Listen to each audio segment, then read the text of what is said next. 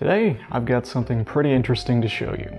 This is the BFG-1. You can probably guess what that stands for. These were originally known as the TOZ-123. They were made in Russia, but when they were imported into the States, they were given the name BFG-1. So this model is the civilian variant of the infamous KS-23, which is a 4-gauge shotgun made by the Russians. Now, to be fair, it's not an actual 4-gauge, at least not by American standards. The equivalent gauge here in the States is approximately 6.27. So if you're familiar with the old stories of how these guns came about, the story goes that the Russians, in their infinite wisdom, were faced with an interesting problem. In one of their arms plants, a few of their 23mm anti-aircraft cannons were being rejected for quality control reasons. So they didn't really know what to do with those barrels. So some crazy and magnificent bastard said, "Hey, I know what to do with these. Let's make some shotguns out of them." So that's exactly what happened. They took those 23mm anti-aircraft barrels and fashioned a shotgun around the rest of them. Or so the story goes. The original KS-23 barrels were rifled, but these ones, being the civilian versions, are smoothbore. So whether that means that they just reamed these barrels out or fabricated new ones, I couldn't tell you, but if I had to guess, I would say it would be the former, given the construction of the barrel. This video is just going to be a basic overview. We'll do some shooting and whatnot another time, but for now, let me go ahead and break it apart and show you how it works. So the design on these is actually incredibly simple, and you'll see what I mean in just a second here. So to start the breakdown process, we first need to remove the end cap of the magazine tube, which holds the barrel in place via just a standard locking ring.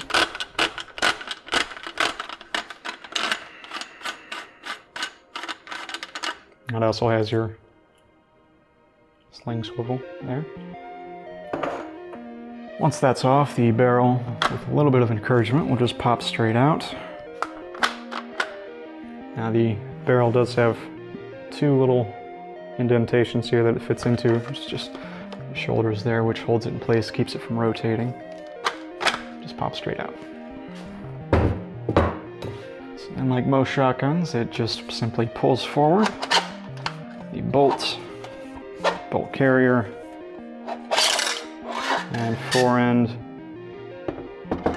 all simply just slide out of there like that. This is your bolt. It's a rotating 4-lug design, your basic extractor, and a firing pin that protrudes quite a bit for some reason, just because of the nature of the design, I suppose, since it's so big. Who knows? But locks in place, firing pin can then be pressed. Spring loaded, nothing fancy, really. So the fore end is pretty simple for a shotgun. You have your two control arms here, one of which you'll notice is longer than the other one. Of course, it has the cutouts for the bolt to sit on there, matching cutouts here for the bolt itself. It just sits in there. Nice and neat, just like that. But one of those is longer than the other ones for one reason. There is a locking lever here at the bottom of the receiver that controls an arm. Let's see if I can show you here from the inside. So that locking lever controls the other end of that arm right there, which will butt up against that longer section of the fore end, which will prevent it from traveling rearward, essentially locking the bolt forearm in place. Just has to be depressed to be able to move.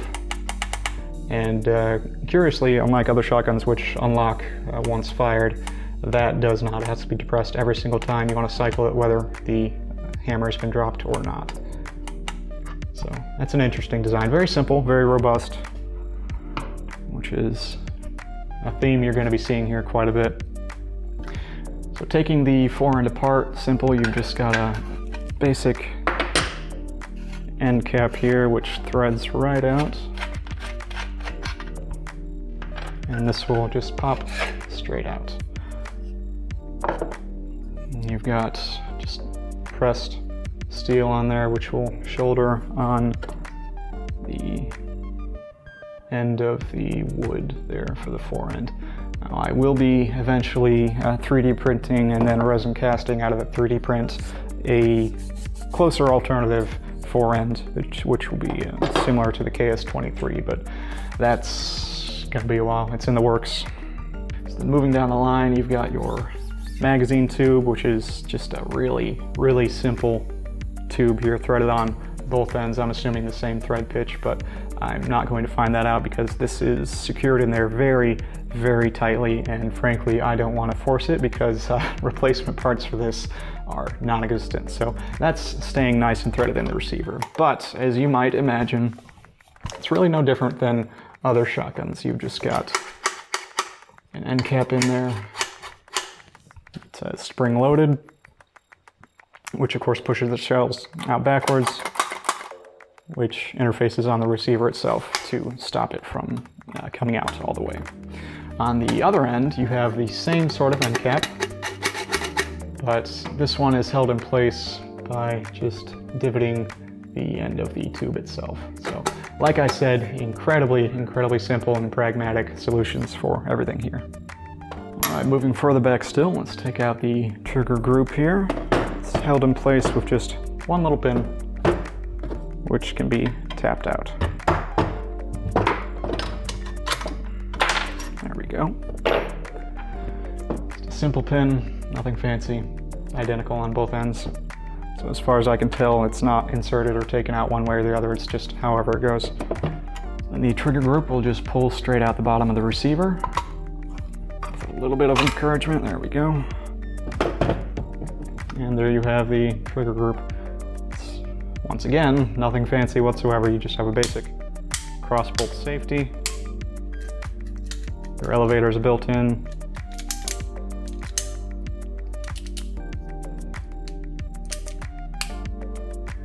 Just a really rudimentary design. I'm not taking this apart because, well, there's really no reason to, but this is how everything looks, how everything fits together.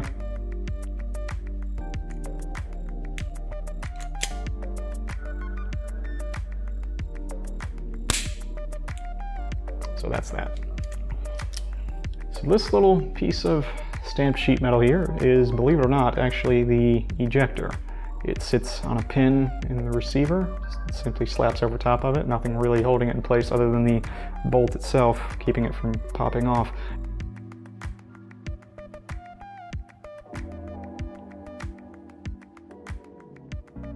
And this little notch, this little indentation here, is what will actually kick the shells out.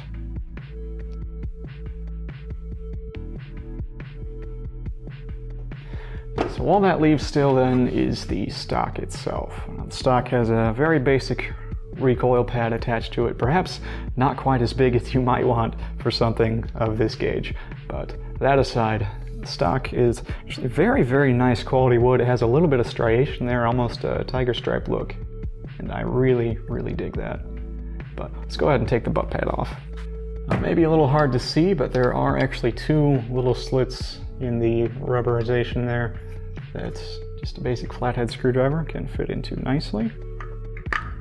And reach the two screws. So once we've got that off of there, you can see on the underside of it, this is number 23 made in 1998.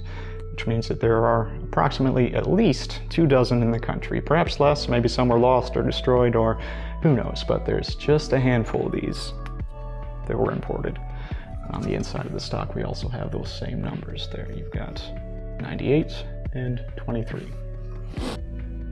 So then the stock itself is just attached via a flathead bolt, really down in there, so a long screwdriver is necessary for this.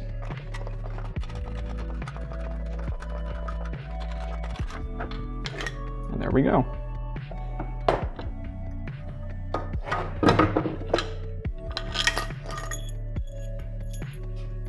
So there's your bolt. It's got two washers on there for some reason instead of just one, but that's all there is to it. So then here's your bare receiver. Just one piece of what looks to be stamped metal, and that's it. There's one last thing to note. The locking ring here is just pressed on and then pinned on right there, straight through. The hole drilled through the barrel, I'm assuming. If you're familiar with AK building, it's kind of like that. And then up at the front, you have the same sort of arrangement. You just have a ring with the front sight dovetailed into that assembly, pressed onto the barrel, then drilled and pinned on the very end there. Which is convenient, because that means if you wanted to, I don't know, SBS this thing and make it look like an actual KS-23, all you'd have to do is press that pin out, press this a little further down, re-drill it and re-pin it, and you'd be good to go. But that's another story for another day. There you have it, the BFG-1, also known as the TOZ-123 or the KS-23. Oh yeah, this is how you load the thing.